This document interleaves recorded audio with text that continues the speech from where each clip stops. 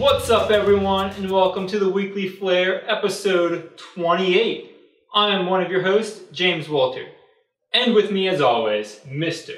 Chris Garcia. What's going on? What's going on? You want to know something funny? I do. I'm a host here at the podcast. Yes. And as at my second job, I'm now a host. You're a host, so you really are the host with the most hosting careers. Double host. The host with the most host. Cool, man. How's your week? Long, tiring. Long. You've been working a lot. Oh, yeah. How many hours are you working these days?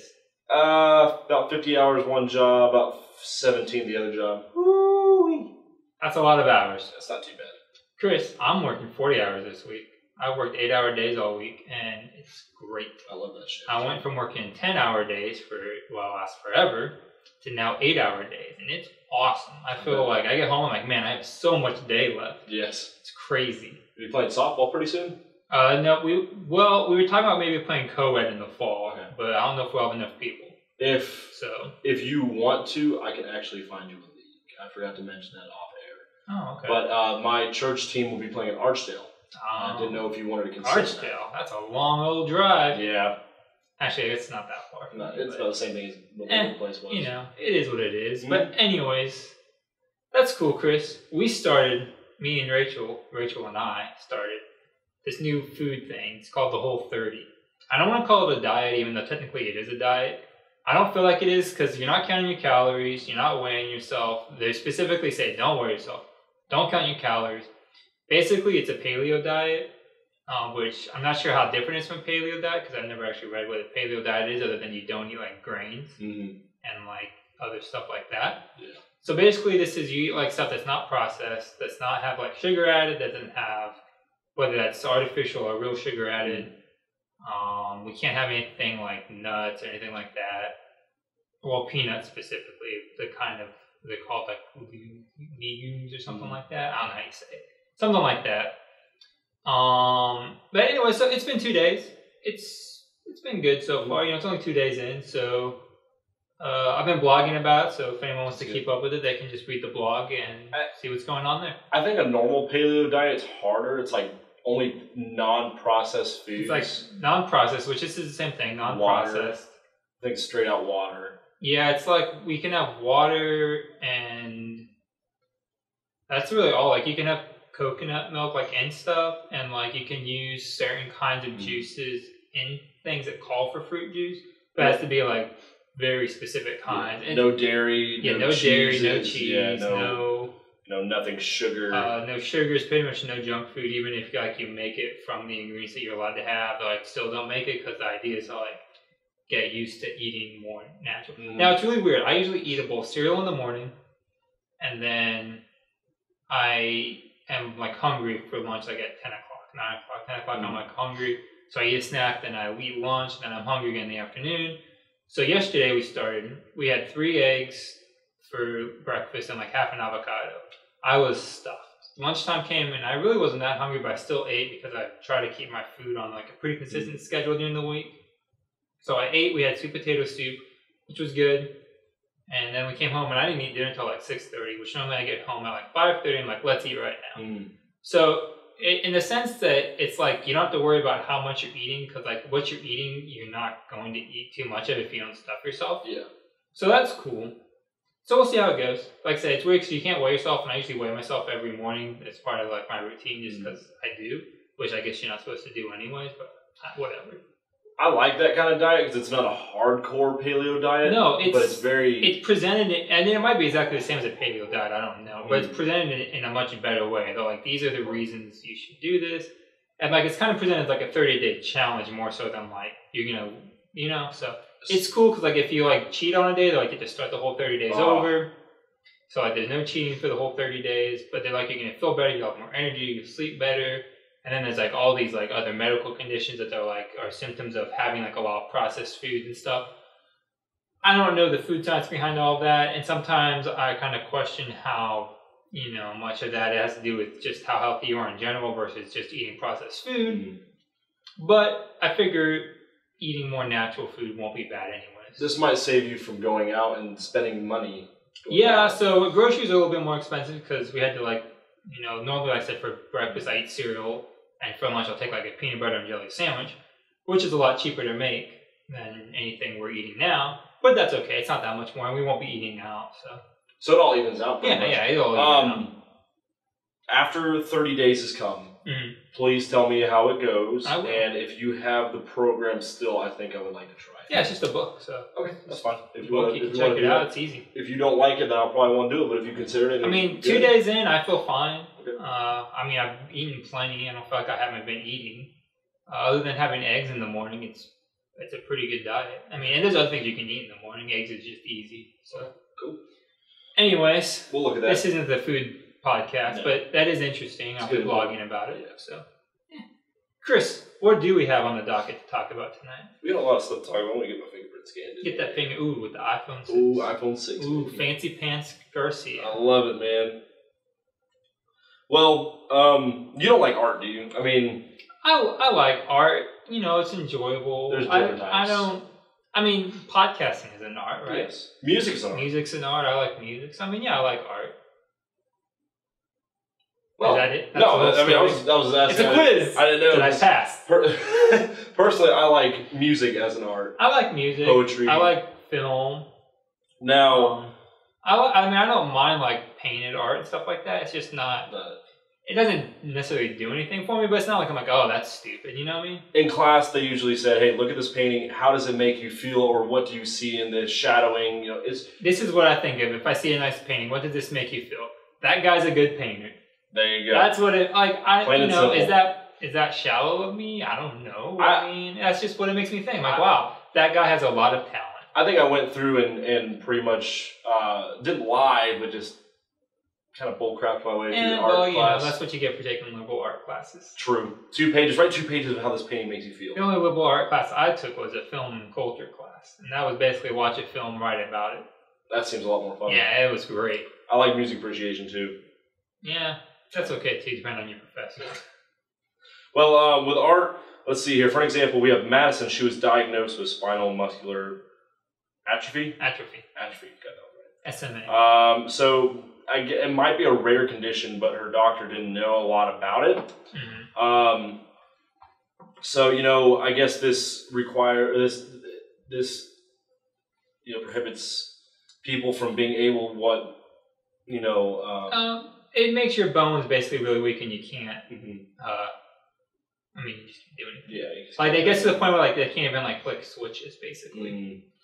Well, we've got a guy here, Dwayne Sotz. Can't say that. We always have really weird last names. It's very foreign because it's got SZOT. What's that? Zotz? It's got to be Zotz, something like that. Zotz. The Z might be silent. No, the S is probably silent. It's probably Zotz. Zotz. He's an artist with a career in inventing tools to enable kids with disabilities to paint, draw, pretty much blow bubbles. Pretty cool. It's really cool. He said he's like known from the time that he was a kid that he wanted to be an artist, but that he didn't want to be like famous necessarily and have fortune, but he wanted to help people express themselves through it or something like that. That's what he said, right? Yes. And so he like just makes stuff to help disabled people. Like, there's a sweet roller he made that like this person like in their wheelchair had like this giant like paint roller. Mm-hmm.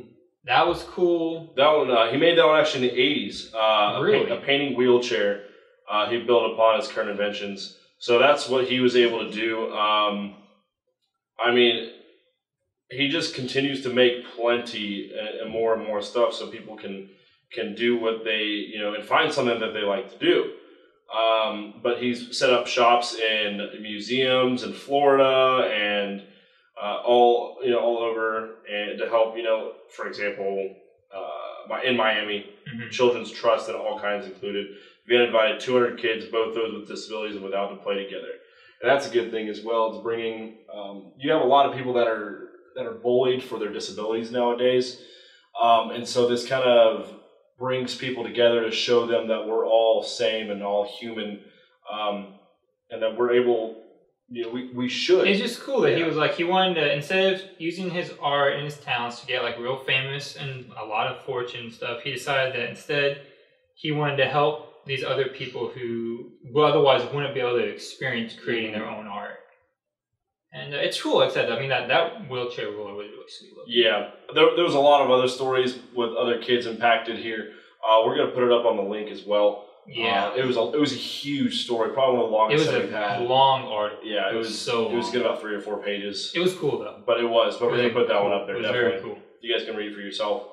And you should read it. I might consider blogging if need be, or just put it up on the blog. Yeah, get that blog. We'll do that one. But we've got, let's see, another cop story. This one, Cops. If this one pulls bad up. Bad boys, what you gonna do? Let's see here. This article. There you go. Yeah, there we go. This cop getting ready to retire. Ready to retire. He had 2 days left. No, he didn't die. No, he didn't die. He was on retirement. Brian Peters, he was Brooklyn Center, Minnesota.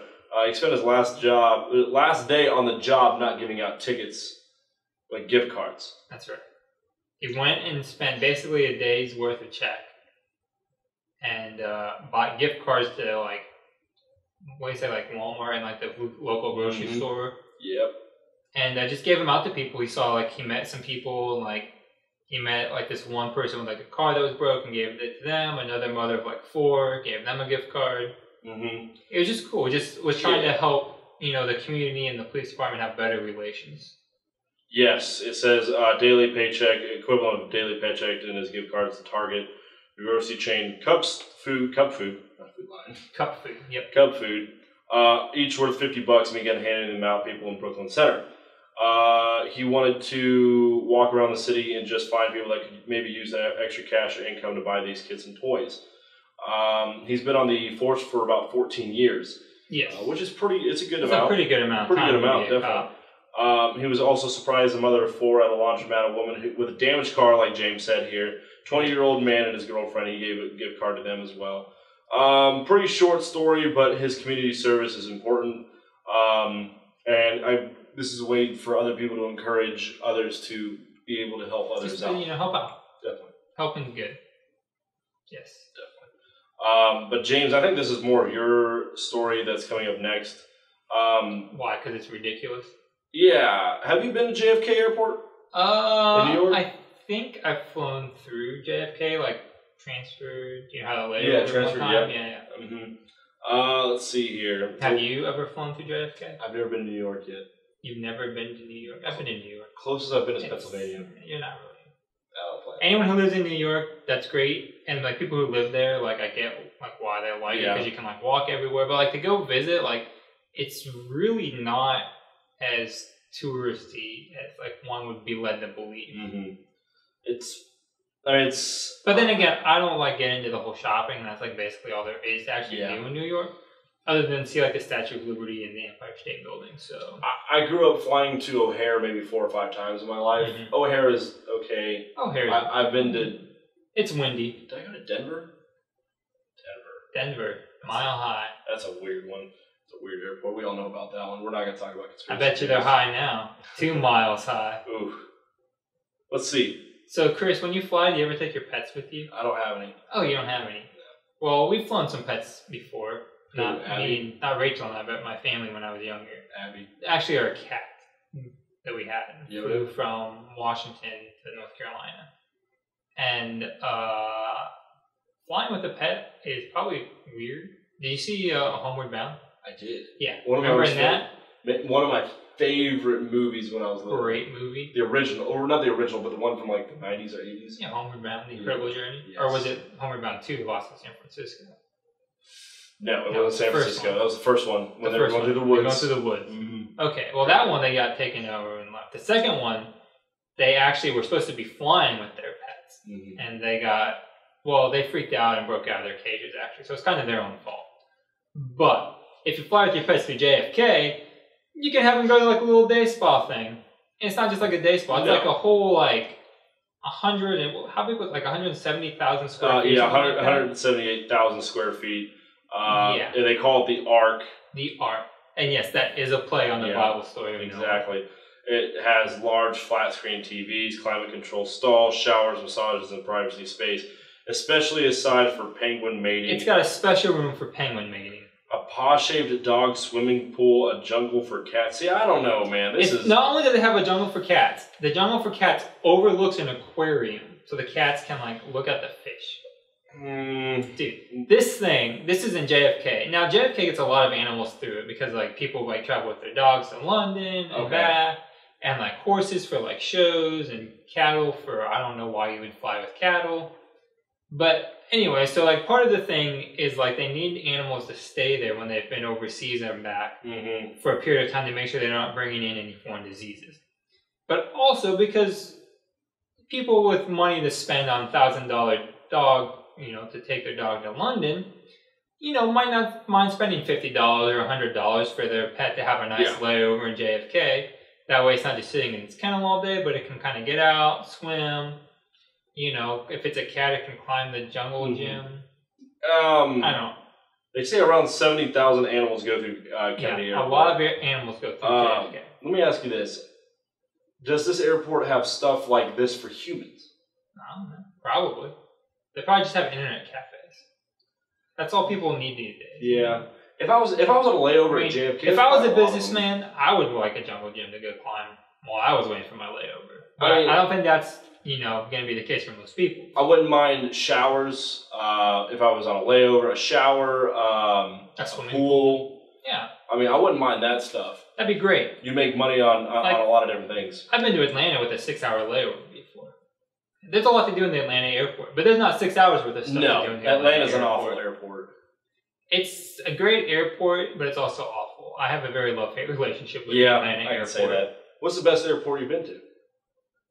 PTI is really easy to get to. So. Yeah, it's not the best airport to be stuck in, but as far as getting there and flying out, it's really nice. I like Phoenix, but I've heard a lot of problems from Phoenix. I've been to Dallas Fort Worth. That's okay, but that was before all their expansions that they've done now. So it's probably a lot nicer now. I've been to Ontario. I've been to O'Hare. O'Hare's just really packed. O'Hare is just big and packed. It's big and packed. Charlotte's airport's okay.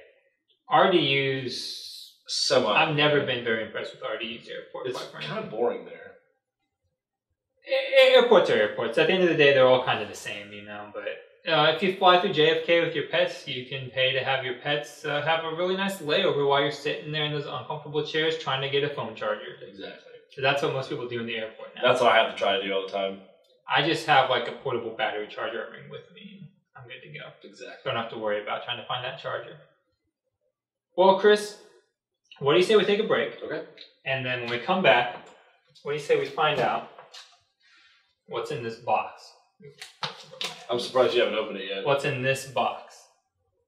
So we're going to go away and then we'll be right back.